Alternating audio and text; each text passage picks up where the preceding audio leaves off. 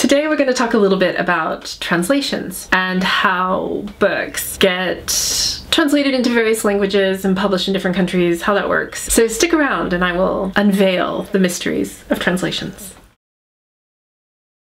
In a short answer, I have no power at all. I kind of do, in that my agent chooses the publisher, and we often select international publishers based on their reputation for doing really good translations.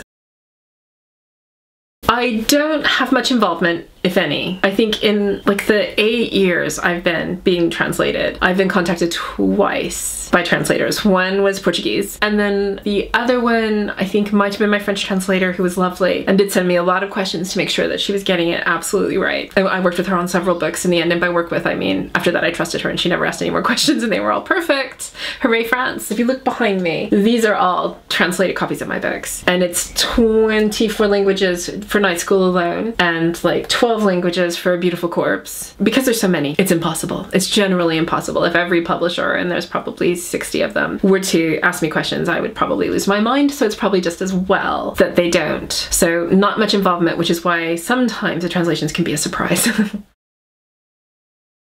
Odds are you won't be able to read the book in the language, so you have to trust them. And so you hope that they will do a fair translation, but often I don't know. And it never really occurred to me to worry about it until somebody was on my Facebook page talking about a night school character, Sylvan, who she said it was blonde. And other readers were interjecting saying, no, he has dark curly hair. And she's like, absolutely not, his hair is blonde. And she's quoting from her book. Other readers were sort of getting in the discussion saying, oh, in my country he's redheaded. And I'm like, redheaded? Sylvan is not redheaded.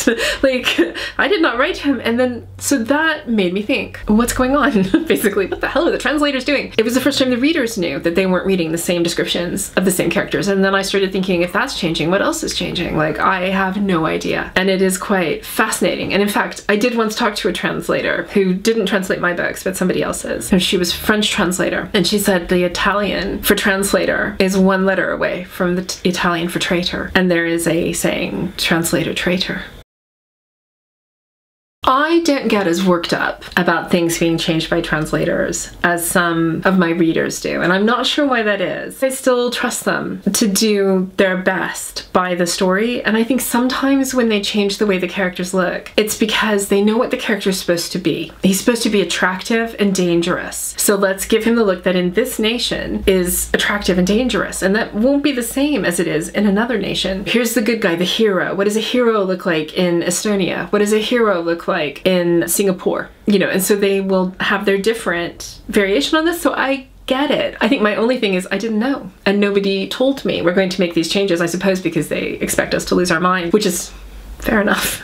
I know that we are choosing the best companies out there as often as we can. I know they're doing what they think is best for the books to get them into readers' hands and to make sure readers understand what I'm trying to do in my language, to translate it in a way that they'll get the feeling, the same feeling that you get reading it in English or French or Spanish. So it's an art, and I am actually just really grateful that the books are out in so many languages, that I can have this journey of discovery.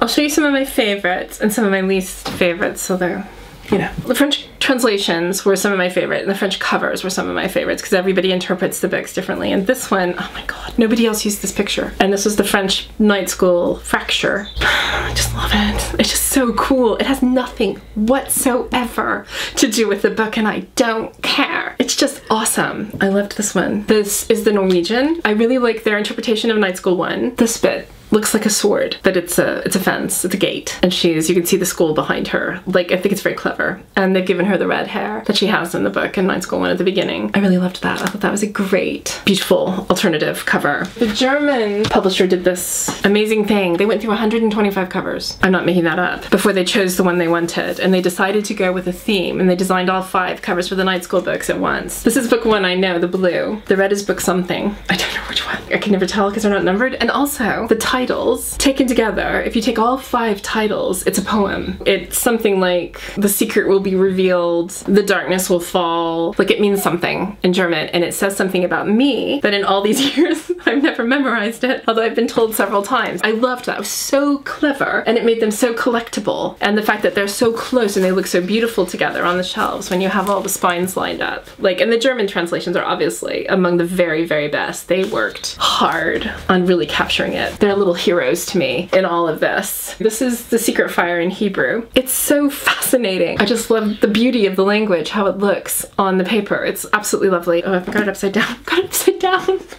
How is that? It goes like that. That's how it goes. And then you read it that way. This is what I always do. Just so you know, in all my years, I've never figured out the upside down and backward thing of Hebrew. It's too hard for my little brain. The Hebrew readers tell me that the translation is perfect. Like, many of them read in English as well. Let's just do Un Splendido Cadaver. Come on. The Italian, A Beautiful Corpse. It looks like a noir film. It looks like a poster for a 1945 film that would have, like, Katharine Hepburn in her first noir outing. Oh, somebody like James Mason, really gloomy and scary. Anyway, and now my favorite. This is my favorite. My book with Harry Potter on the cover.